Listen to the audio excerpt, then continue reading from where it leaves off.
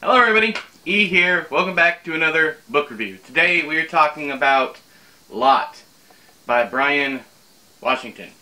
This is a fantastic book. One thing that made me grab it off the Book of the Month Club to begin with was the cover.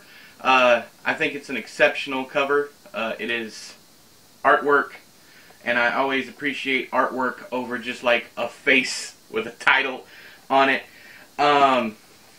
And another thing that drew me in was it was a collection of interconnected stories.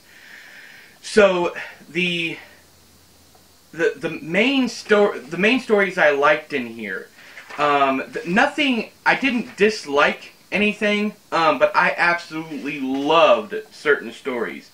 Bayou was exceptional. It's about two boys that find a chupacabra. Maybe. It was a really fun story, especially their interactions with the thing. Now, these aren't horror stories. This is literary fiction. The whole collection is amazingly written. Easily going to be one of my favorites this year. I took my time with it. I read it over the course of probably about 22 days, something like that. Almost... I'll probably say it was 3 weeks, on and off. I didn't read a story every single day. Sometimes I split the days up. Unfortunately, the story that I didn't like the most is the longest story in here. I think it's called WAUGH. Yeah, that's it. Or WAUGH.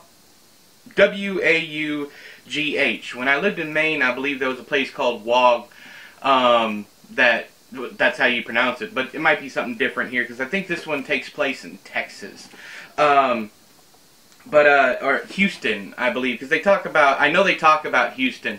Some of the stuff is not ambiguous, but some of the stuff, there's just no names to go along with it. Another one that I liked was Navigation, was another favorite of mine. All of these stories are great. The one thing that I would say watch out for is that not the ambiguity. Some of the stuff is a little too obscure, too vague. That'd be the one thing. If you look for stories with hard plots, strict adherence to plots, this is probably not for you. This book is more about the language and the beauty of the prose than it is about anything else. There are heavy LGBTQ themes, so if you're interested in that, it's definitely something to pick up. There's a passion here that I especially appreciated. You can feel the heart in the writing. But I'm giving it 5 stars. I mean, there's absolutely nothing wrong with this. And even the novella length, or maybe it's more like a novelette, but even the longest story in here has its merits. It's just I didn't enjoy it as much as I enjoyed some of the other ones.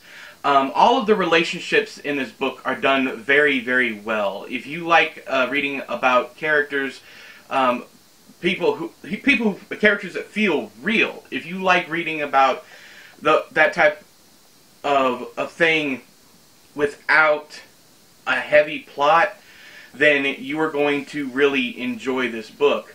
But until next time, I have been E, you've been you, this has been another book review. I'll talk to you guys later. Bye-bye!